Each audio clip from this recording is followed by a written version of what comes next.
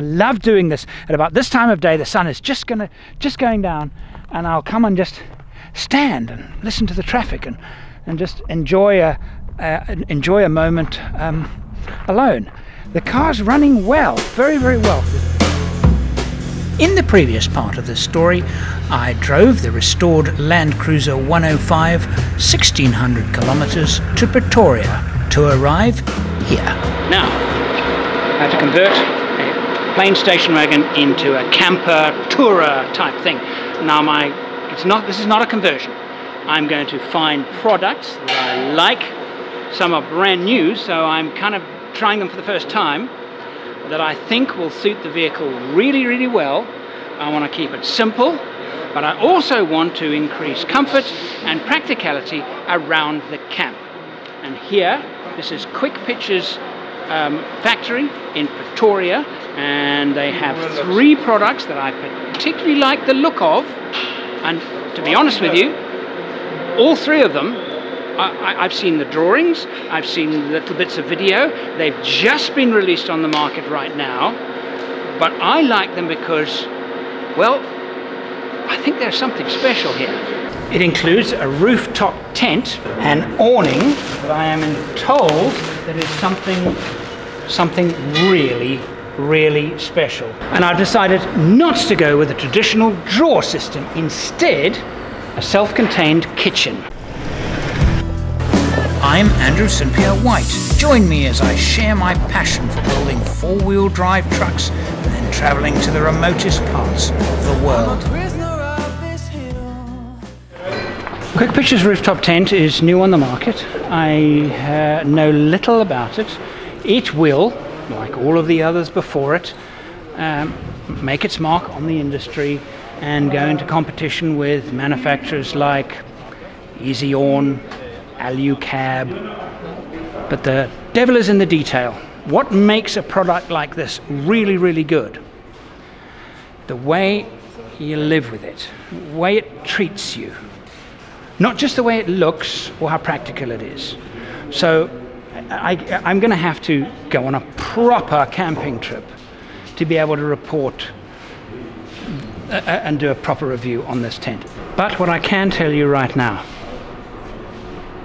is that because of this strip here going the entire length, and this strip here going the entire length, for the first time that I can see, a roof tent manufacturer has actually designed it with the idea that the tent is the roof rack. Why have a roof rack that is 100% covered in a tent?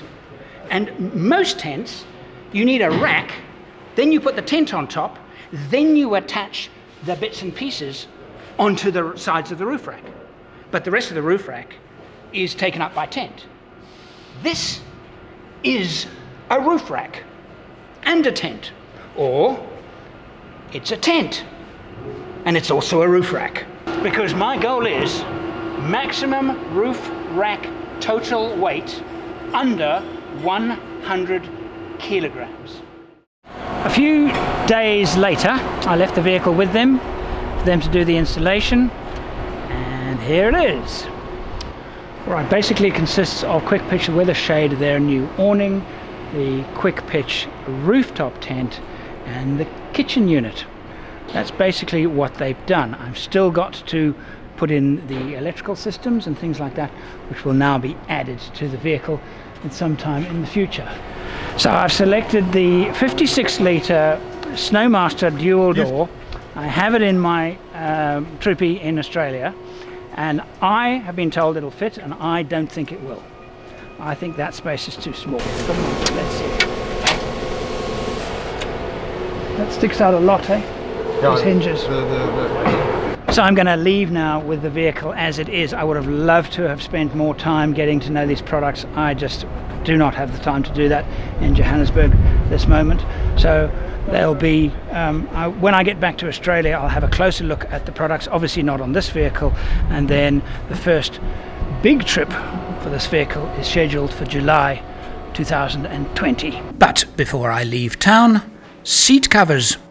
Many of you that watch the channel will know that I have a particular favorite seat covers. I'm actually a little bit fussy about seat covers because, well, some make you sweat, some absorb sweat, some are just very heavy, some kind of are okay, but they don't fit nicely and they don't look particularly nice.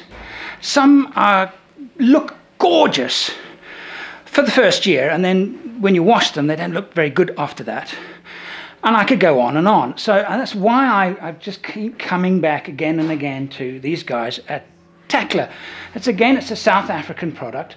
I tried a few of the Australian products. None quite match the quality of these. Oh, doesn't it look good now with its roof rack and tent and everything on? Anyway, yes, where was I? Seat covers, yes. So lightning visit to Tackler. They're fitting a set that I asked them to make for me. And it's happening now. Actually, and this time I'm taking a little bit of a risk in that I'm trying one of their new products. They call it the Signature range. And it has a very, very thin layer of foam between the seat and the seat cover itself. And I've been told, and in addition to all its other properties, it enhances comfort. And another one of Tackler's brilliant products, it's called Tack Mat. They're floor mats that cover the entire floor space, completely washable, incredibly robust, absolutely love them. And some of them even have sound insulation built into them. For the first time during this entire build, I just feel a sense of excitement, but at the same time, disappointment, because I now have to leave. I'm leaving the vehicle here, and all I really want to do at this very moment is stick around and finish it. Right, now what I'm going to do now is I'm going to erect the tent. I have never pitched it before. It is brand new to me. I've seen a few videos and that's all. So I have absolutely no idea if it's going to be any good. It is a new product made by QuickPitch.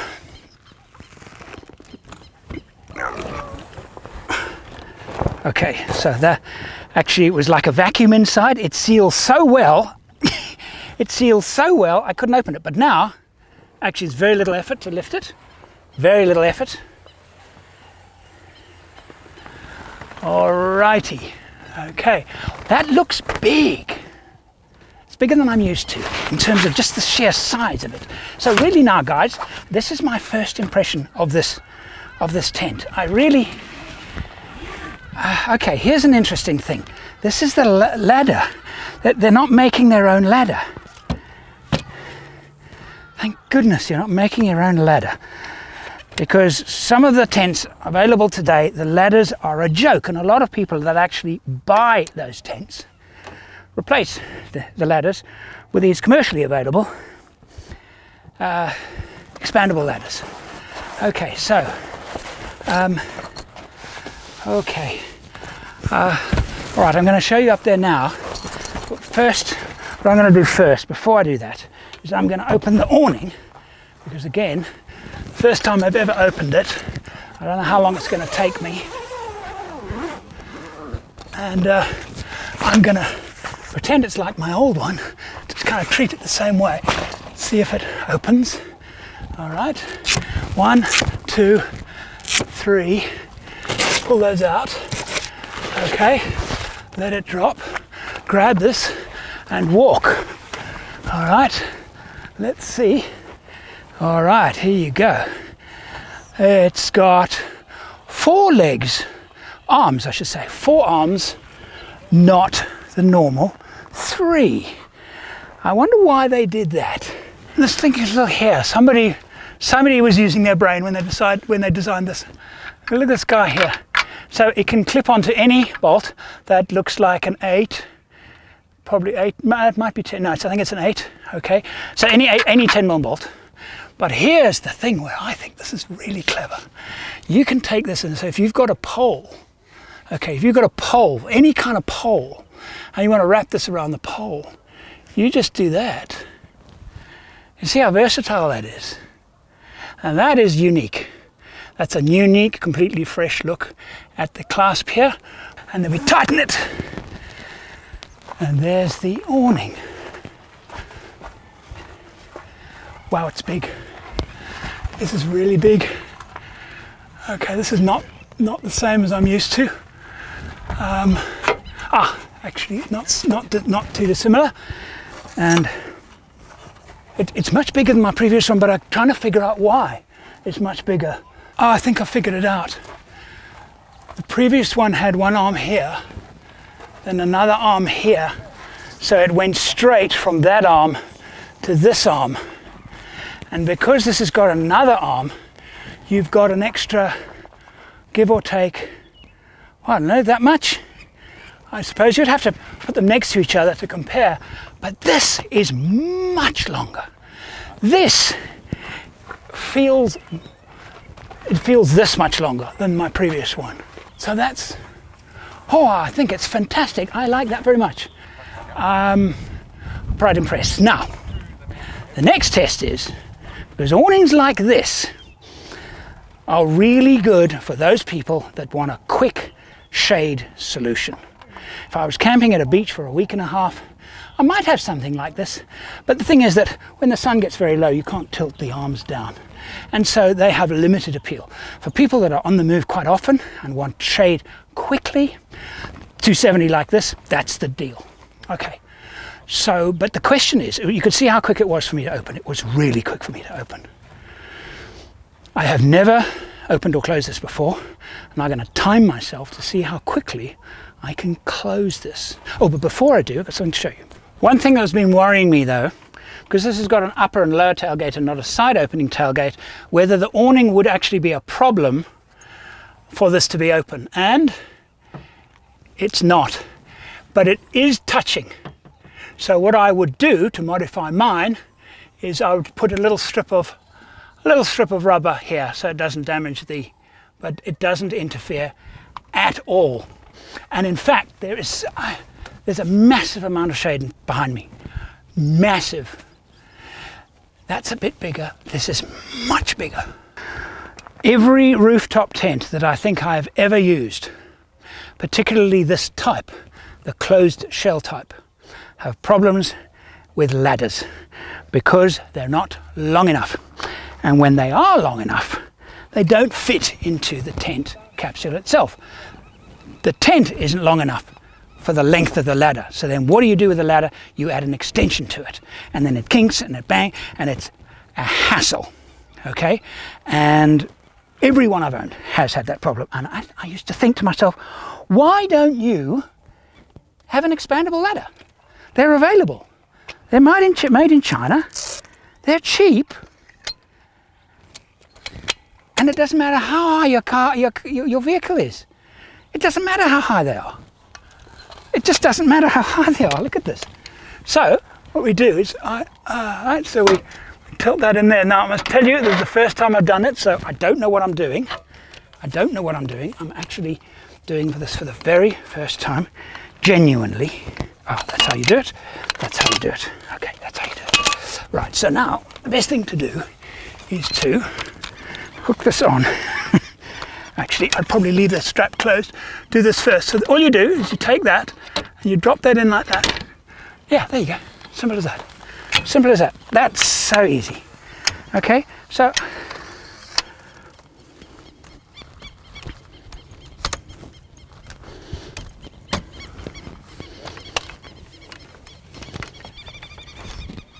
QuickPitch, thank you.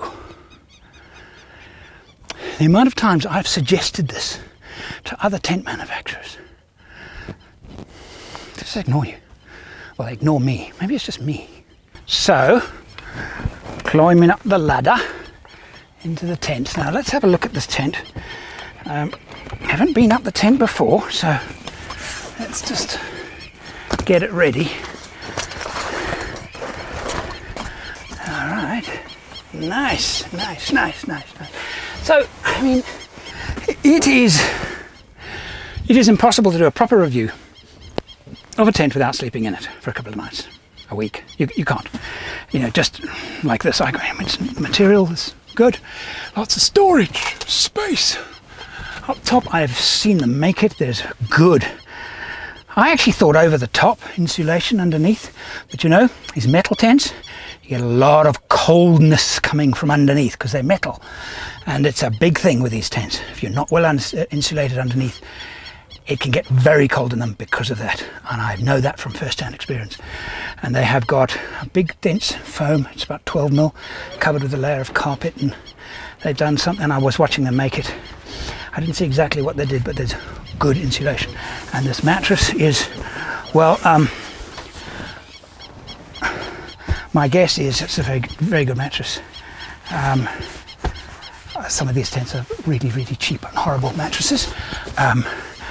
But you can upgrade them. It's not difficult to upgrade a mattress. So, I mean, what do you think? First impressions are that it's going to be very nice. And you know, oh, you know what? Where are the PowerPoints? Now, the competitor's tent that I have used, and it's basically a sister of the Hercules design. They have sockets and lights at the side. The lights lie down, they face up, and all they do is blind you. You can't actually use them, because if you're in the tent changing or something, you've got this thing blinding you. I'm really hoping they haven't made the same mistake with this one. So let's have a look. Okay. Okay. This is going to be better. It's not plugged in, so I can't test it. It's an LED light. Let's have a look at there. It's got a nice high stalk. Okay, so what you would do with this one is you could face it upwards. Yeah, I'm not actually sure. So I'm not convinced about the light. But then again, you know, you can't tell you have to do a proper review. I cannot tell without actually living in the tent, spending night in the tent, and you can't. I'd be guessing. So I think it's a better solution. It certainly looks better quality, but a light up top would be better. And I actually use those little lanterns, but those Nightcore LR10 lanterns with a little bit of Velcro, and I stick it up there. And I actually don't bother with the lights at all in the tent. So what do you think, eh? What do you think? Shoes? Place for shoes. Thank goodness, a place for shoes. One of the problems with any rooftop tent in wet weather, where do you put your shoes? Where do you put your wet shoes? Thank you. There must be other tent manufacturers that have pockets like this in them. I don't know, mate, there probably are. I just haven't seen them for myself. I think, okay, here's an idea. Tent manufacturers, I think that you should actually include a pocket on the outside. Waterproof, like a basket. Enough for 2 pairs of shoes, or one on each side, whatever. And it hangs on the outside, so you can literally stand here and take off your boots and put them in, and then put the flap over, so they're kind of watertight. There's an idea for a tent manufacturer. Okay, QuickPitch, how about that? How about doing that, hey? Okay, oh, this is an interesting design thing that I've just seen. Look at the angle of the strut. You see that strut? It's almost vertical. What that means is that you can actually load stuff on top of the roof of the tent, and those shocks, which can be adjusted, not by hand, you have to get them pumped up and adjusted, but it can easily be adjusted to carry loads on top of the tent. I think that's the reason why they've made it almost vertical. It has an interesting design here on the, see that leading edge there? You see that leading edge? There's no hinge. It's actually, I watched them while they were assembling them. That's an extrusion. One of the troubles with rooftop tents is that when it's pouring with rain and you're traveling at speed, you get such a high air pressure in front of the tent that it actually pushes water into the tent.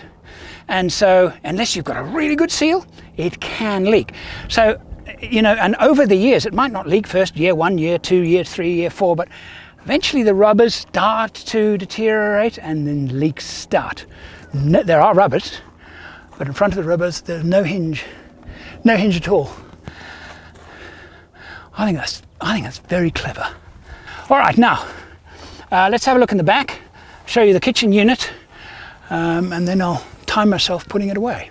This is actually a kitchen unit. It's not a traditional drawer system because, well, you'll see in a minute. And they've left this area clear for me.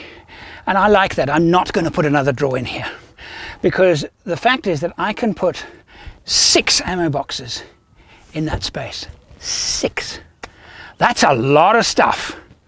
All right, so I don't have the fridge. And you saw earlier that we tried to fit that fridge. That was a 57 litre, I think, dual door. Being a dual door, it was a little bit bigger than some of the others. So unfortunately, the one that I wanted couldn't fit. But it's actually designed for a 60 litre. So some 60 litre models actually do fit in here. So you need to get that. If you're interested in one of these, you need to contact QuickPitch and say, what fridges fit?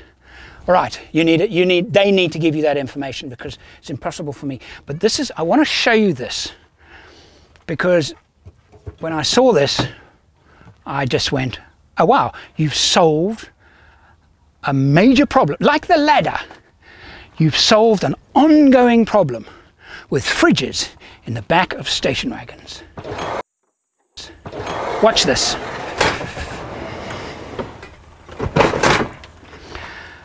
So that now would be my fridge. It's at this level.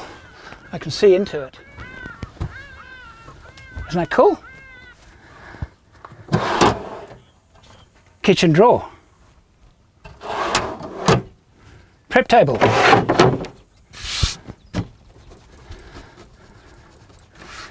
Sturdy enough. Maybe not sturdy enough, quite sturdy enough to chop big bits of biltong, but sturdy enough for prep. And my stove. Other cooking stuff. And I want to put it away. Whoa, that was a bit too energetic of me. There you go. And what do you think about this tackler seat cover? Aren't they nice? Man, they're nice. They didn't do a cover for that for me, which was nice because it had some kind of wear marks on the top of it, and they sorted that out. These seat covers are fantastic, absolutely wonderful. I do want to repeat that I've never done this before. To me, if you time it and you've never done it before, then it's kind of accurate. It's you know, it's a real representation of, I mean, once you've done it a few more times, the speed is going to be reduced. So if I do it and time it the very first time, and you know, it's fast, then, well, then that's pretty good, isn't it? It means it's not complicated and I don't have to figure it out. So that's really what I'm trying to achieve here. So it's got, let me see, okay, it's got straps. So I need to put my hand over there and grab the straps and pull them down. Let's see, there'll be another one here, and I think there were 3, weren't there? There were 2, only 2. Maybe the third one was the side. You see, this is what's taking up time. There it is. Those are the 3. So, okay, see how easy this is. So I hope you guys have got your watches going, because I don't know how long it's taking me. But, okay, this is all right. That's a familiar way of doing it. Works pretty well, but the slots are a lot bigger, so they're easier to thread. Slots where you slot this in. Oh, I remember the other one is a bit fiddly because they're not quite big enough, but anyway, it's not a big deal. Let's see. Okay, so now 3 of them, and very nice. Okay, that's pretty easy, wasn't it? There's really nothing to it. Really, absolutely nothing to it at all. No, they call it a weather shade because I think they're trying to say by the word weather shade that it's not just for shade. It's not just for shade. It's for weather too. So the only way I'll know. Okay, stop the clock. I think that's pretty quick. But am I cheating? It's very similar to my previous one, so I did kind of know what to look for. All right. So packing this away. How easy is it this now? So I don't know how the ladder's going to work, because this is interesting. Because how?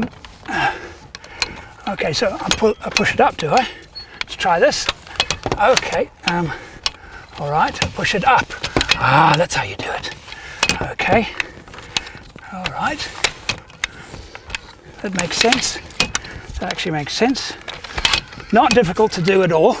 And then the final one, you lift it out. Okay, that was very easy. That was very easy indeed. All right, again, first time I've ever done it. So, and actually I think this still goes down more. No? Oh, I know what happens. This goes up over here. Okay, and that can now go up there. So, that was pretty straightforward. Again, first time. I'm going to put that in there. So I can, it's so short that I can put it this way, this way, this way, this way, this way.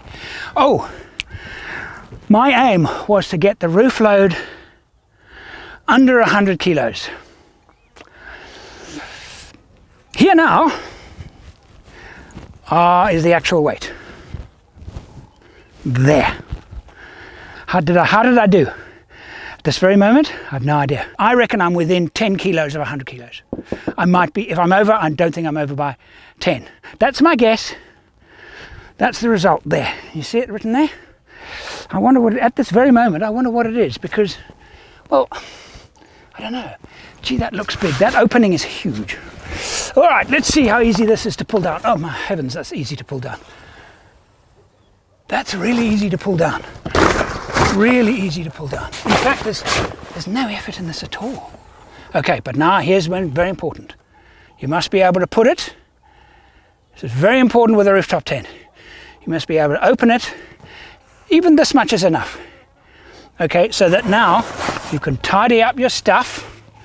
Make sure it's all good. Make sure it's pulled in without this thing, without having to hold it down, which is important to me. Okay, I forgot to put this out. Okay, it does help it. And then close it. All right. QuickPitch, I'm going to make a little design suggestion. That is very fast, very quick, very easy. All right. I'm going to make a little design suggestion for you. And I hope you understand this criticism and where it comes from. You see this handle? It's wonderful. Put another handle here. Because climbing up on here, or on whatever I'm climbing on, to have a handle here to pull myself up to then pitch or close the tent will be a huge help. Okay, you need another handle.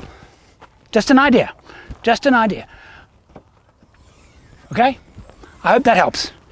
If you're interested, I believe that would be a helping hand. So how did I do time-wise? Pretty good.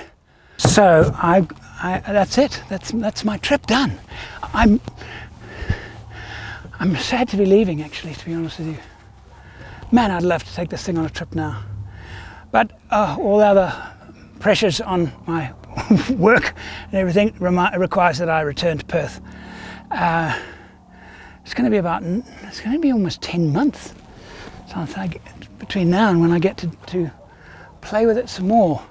So, you know, my daughter Kate and her husband Cameron and their sailing channel, they're going to be borrowing it to do a few trips, very light trips, not off-road or anything like that. I said to them they can use it because, hey, a couple of young people like that with a truck like this. And mostly, I want to thank our Patreons, the channel's Patreons. You made this possible. You are making this content possible. You are the guys that are going to make the trips that I'm planning next year to Zambia, Malawi, maybe Uganda. Okay, big trip next year. You are making it possible. And for those of you that are not Patreons, Patreon basically is, thank you, Andrew. I'll support. All you have to do is support one video that I make by paying a contribution towards one video I make each month. If you choose to support one video, or I normally make 4 a month, sometimes 5. Even if you choose to support just one video, you get every video. You become one of the family. It's as simple as that.